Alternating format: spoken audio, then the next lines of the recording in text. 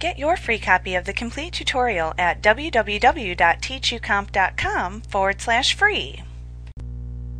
When you open files in the organizer, links to those files are stored in a catalog, pointing to the place on your computer hard drive where they're located, as well as other information you've entered about those images.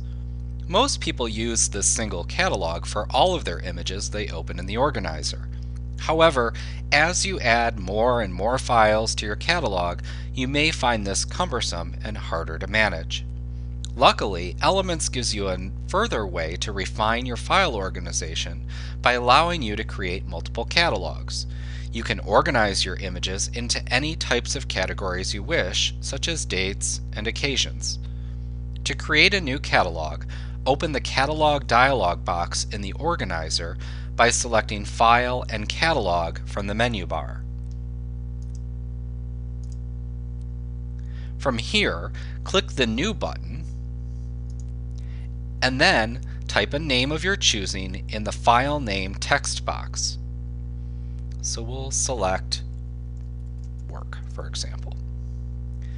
Now, if you wish to install the free music files that come with Elements, you select the Import Free Music into this catalog. Make sure that's selected. Then you click OK. And from there you add the appropriate files as we discussed earlier in this chapter. Now, after you've created different catalogs, you can easily switch between them. You select File and Catalog, again from the menu bar, and then you select your catalog. Down here you'll see we have our two catalogs, Work, the one we just created, which is the current one, or My Catalog, which is the default name of our other catalog we were working in. Select it and select Open, and it'll open that catalog.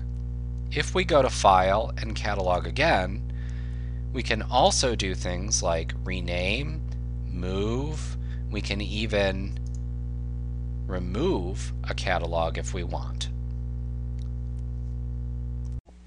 Like what you see? Pick up your free copy of the complete tutorial at www.teachucomp.com/free.